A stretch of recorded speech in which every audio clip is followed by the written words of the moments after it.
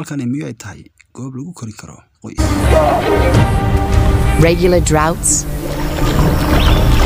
regular floods,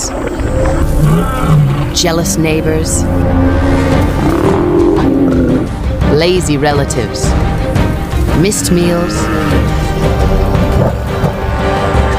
serial killers. When it's the only home you have, you sink or swim.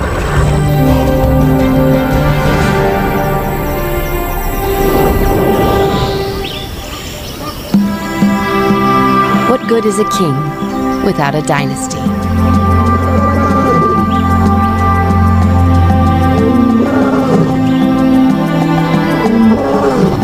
The monarch is Mfumu.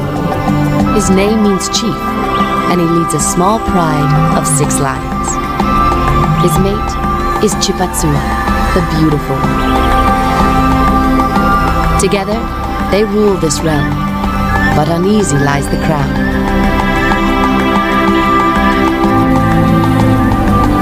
The pride has raised no cubs.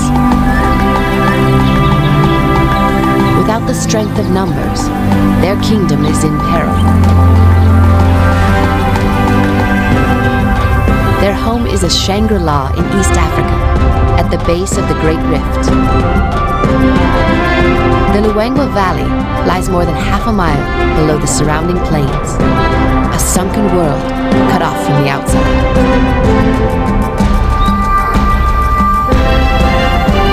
Isolation has made a paradise, but at a price. As seasons pass, the valley goes through the most extreme changes in all of Africa.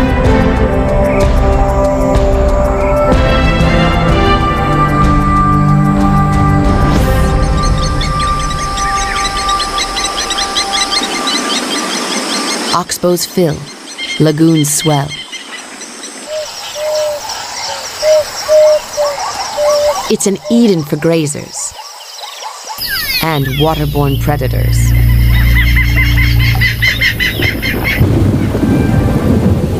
For others, the wet season is a damper. Flooding cuts them off from food.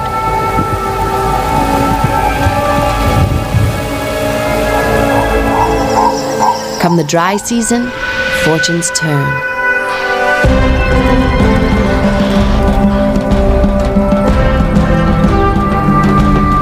As water ebbs, grazers make daily trips to the river to drink.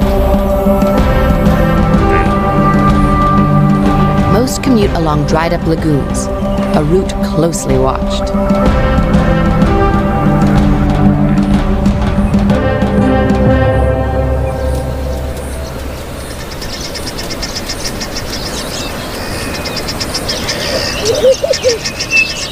In the dry season, lions live a dog's life, catnapping all day and waiting for dinner.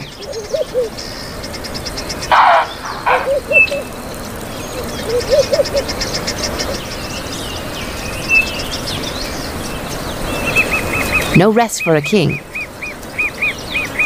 Mfumu is just 4 years old. Lions so young seldom lead a pride. To keep it means endless work.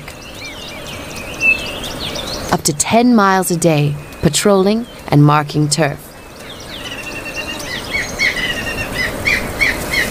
At precise intervals, he sprays his feet and leaves behind powerful pheromones, keep out signs to rival males.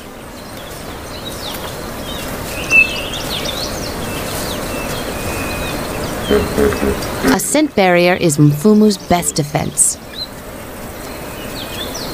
He's still too young to face a full-grown male.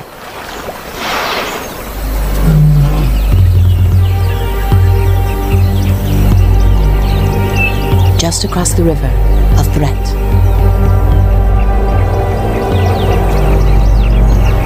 An older male, full of strength and envy.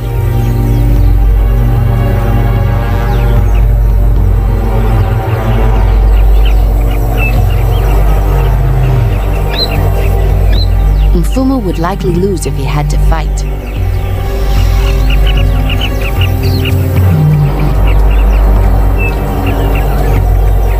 For now, the river averts a showdown.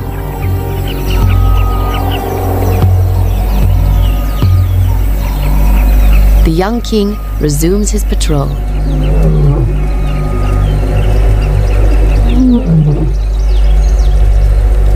Every subject within 5 miles hears his claim.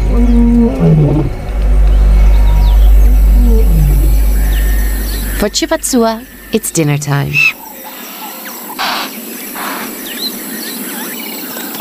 Puku and Impala have nowhere to hide. Speed is their defense. Yet the dry season has turned the lagoon into a killing zone. Tonight, the lions will dine.